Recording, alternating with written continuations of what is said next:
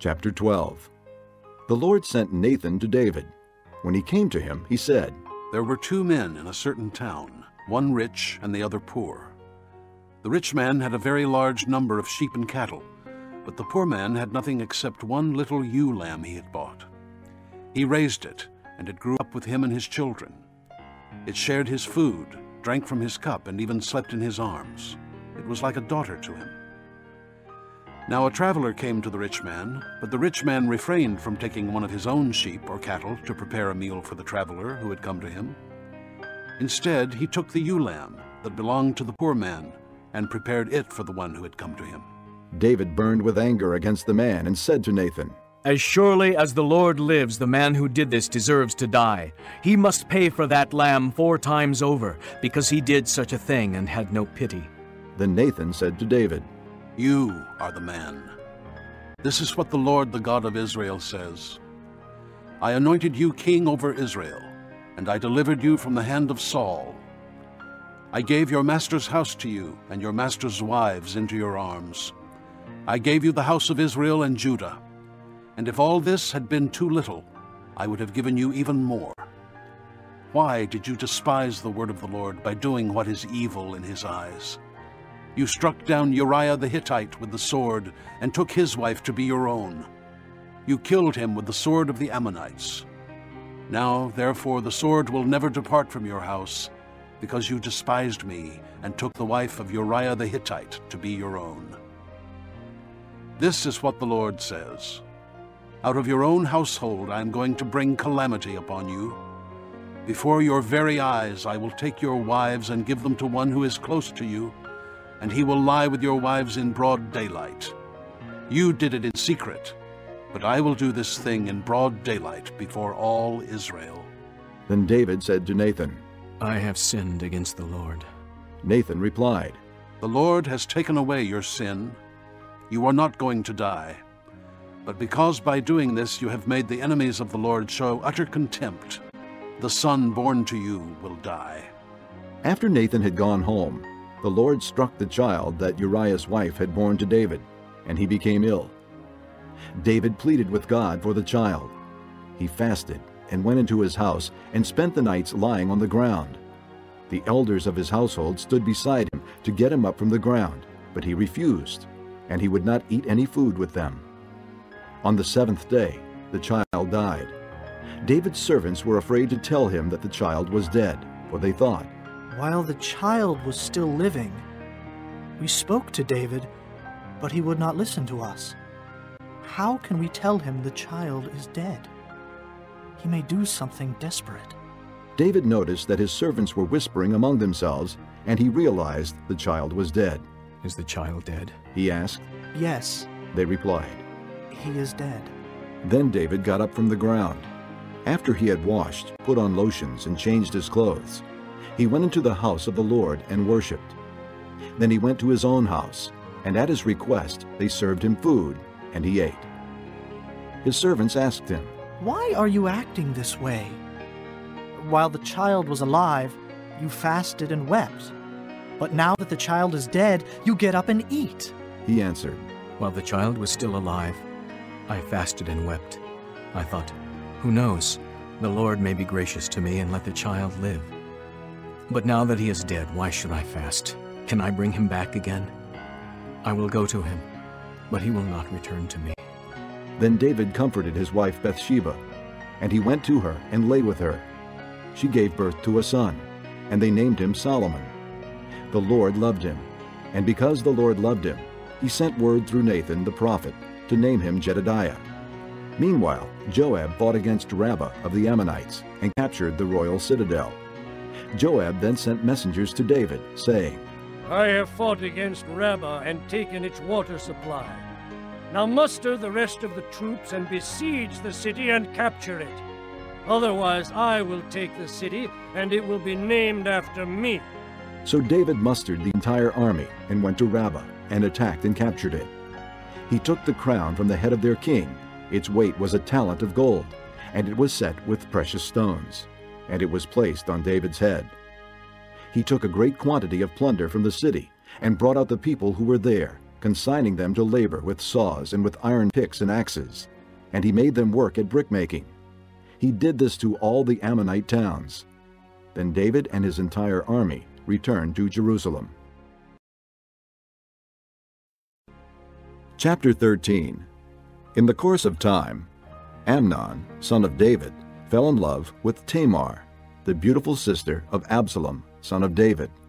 Amnon became frustrated to the point of illness on account of his sister Tamar, for she was a virgin, and it seemed impossible for him to do anything to her. Now Amnon had a friend named Jonadab, son of Shimeah, David's brother. Jonadab was a very shrewd man. He asked Amnon, "Why do you, the king's son, look so haggard morning after morning? Won't you tell me?" Amnon said to him, I'm in love with Tamar, my brother Absalom's sister. "Go to bed and pretend to be ill. Jonadab said. When your father comes to see you, say to him, 'I would like my sister Tamar to come and give me something to eat. Let her prepare the food in my sight, so I may watch her and then eat it from her hand.'" So Amnon lay down and pretended to be ill. When the king came to see him, Amnon said to him, I would like my sister Tamar to come and make some special bread in my sight, so I may eat from her hand. David sent word to Tamar at the palace. Go to the house of your brother Amnon and prepare some food for him. So Tamar went to the house of her brother Amnon, who was lying down. She took some dough, kneaded it, made the bread in his sight, and baked it. Then she took the pan and served him the bread, but he refused to eat. Send everyone out of here, Amnon said. So everyone left him. Then Amnon said to Tamar, Bring the food here into my bedroom so I may eat from your hand. And Tamar took the bread she had prepared and brought it to her brother Amnon in his bedroom. But when she took it to him to eat, he grabbed her and said, Come to bed with me, my sister. Don't, my brother. She said to him, Don't force me. Such a thing should not be done in Israel. Don't do this wicked thing. What about me? Where could I get rid of my disgrace? And what about you? You would be like one of the wicked fools in Israel. Please speak to the king. He will not keep me from being married to you. But he refused to listen to her, and since he was stronger than she, he raped her. Then Amnon hated her with intense hatred. In fact, he hated her more than he had loved her. Amnon said to her, Get up and get out. No. She said to him, Sending me away would be a greater wrong than what you have already done to me. But he refused to listen to her. He called his personal servant and said, Get this woman out of here and bolt the door after her. So his servant put her out and bolted the door after her. She was wearing a richly ornamented robe, for this was the kind of garment the virgin daughters of the king wore. Tamar put ashes on her head and tore the ornamented robe she was wearing. She put her hand on her head and went away, weeping aloud as she went. Her brother Absalom said to her, Has that Amnon, your brother, been with you? Be quiet now, my sister. He is your brother. Don't take this thing to heart. And Tamar lived in her brother Absalom's house, a desolate woman. When King David heard all this, he was furious. Absalom never said a word to Amnon, either good or bad. He hated Amnon because he had disgraced his sister Tamar. 2 years later, when Absalom's sheep shearers were at Baal-Hazor near the border of Ephraim, he invited all the king's sons to come there. Absalom went to the king and said, Your servant has had shearers come. Will the king and his officials please join me? No, my son, the king replied. All of us should not go. We would only be a burden to you. Although Absalom urged him, he still refused to go, but gave him his blessing. Then Absalom said, If not, please let my brother Amnon come with us. The king asked him, Why should he go with you? But Absalom urged him, so he sent with him Amnon and the rest of the king's sons. Absalom ordered his men, Listen, when Amnon is in high spirits from drinking wine, and I say to you, Strike Amnon down, then kill him. Don't be afraid. Have not I given you this order? Be strong and brave. So Absalom's men did to Amnon what Absalom had ordered. Then all the king's sons got up, mounted their mules, and fled. While they were on their way, the report came to David. Absalom has struck down all the king's sons. Not one of them is left. The king stood up, tore his clothes, and lay down on the ground, and all his servants stood by with their clothes torn. But Jonadab, son of Shimeah, David's brother, said, My lord should not think that they killed all the princes. Only Amnon is dead. This has been Absalom's expressed intention ever since the day Amnon raped his sister Tamar. My lord the king should not be concerned about the report that all the king's sons are dead. Only Amnon is dead. Meanwhile, Absalom had fled. Now the man standing watch looked up and saw many people on the road west of him, coming down the side of the hill. The watchman went and told the king. I see men in the direction of Horonaim, on the side of the hill. Jonadab said to the king, See, the king's sons are here. It has happened just as your servant said. As he finished speaking, the king's sons came in, wailing loudly. The king, too, and all his servants wept very bitterly. Absalom fled and went to Talmai, son of Ammihud, the king of Geshur. But King David mourned for his son every day. After Absalom fled and went to Geshur, he stayed there 3 years. And the spirit of the king longed to go to Absalom, for he was consoled concerning Amnon's death.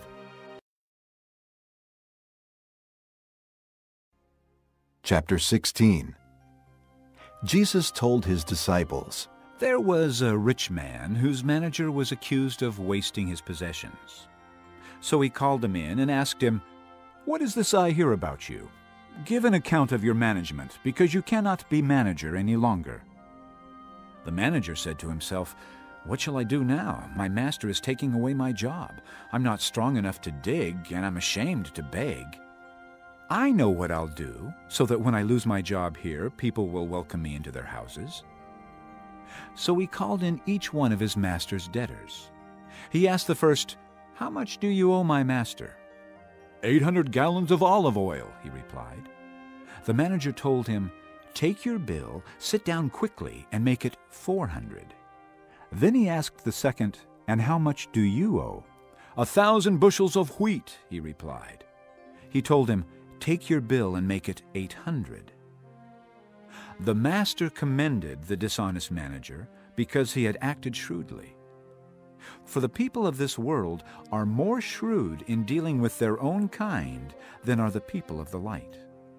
I tell you, use worldly wealth to gain friends for yourselves, so that when it is gone, you will be welcomed into eternal dwellings. Whoever can be trusted with very little can also be trusted with much, and whoever is dishonest with very little will also be dishonest with much. So, if you have not been trustworthy in handling worldly wealth, who will trust you with true riches? And if you have not been trustworthy with someone else's property, who will give you property of your own? No servant can serve 2 masters. Either he will hate the one and love the other, or he will be devoted to the one and despise the other. You cannot serve both God and money. The Pharisees, who loved money, heard all this and were sneering at Jesus. He said to them, You are the ones who justify yourselves in the eyes of men, but God knows your hearts. What is highly valued among men is detestable in God's sight. The law and the prophets were proclaimed until John. Since that time, the good news of the kingdom of God is being preached, and everyone is forcing his way into it. It is easier for heaven and earth to disappear than for the least stroke of a pen to drop out of the law. Anyone who divorces his wife and marries another woman commits adultery, and the man who marries a divorced woman commits adultery. There was a rich man who was dressed in purple and fine linen and lived in luxury every day. At his gate was laid a beggar named Lazarus, covered with sores and longing to eat what fell from the rich man's table. Even the dogs came and licked his sores. The time came when the beggar died, and the angels carried him to Abraham's side. The rich man also died and was buried. In hell, where he was in torment, he looked up and saw Abraham far away, with Lazarus by his side. So he called to him, Father Abraham, have pity on me, and send Lazarus to dip the tip of his finger in water and cool my tongue, because I am in agony in this fire. But Abraham replied, Son, remember that in your lifetime you received your good things, while Lazarus received bad things. But now he is comforted here, and you are in agony. And besides all this, between us and you a great chasm has been fixed, so that those who want to go from here to you cannot, nor can anyone cross over from there to us." He answered, "Then I beg you, Father, send Lazarus to my father's house, for I have 5 brothers. Let him warn them, so that they will not also come to this place of torment." Abraham replied, "They have Moses and the prophets. Let them listen to them." "No, Father Abraham," he said, "but if someone from the dead goes to them, they will repent." He said to them, "If they do not listen to Moses and the prophets, they will not be convinced even if someone rises from the dead."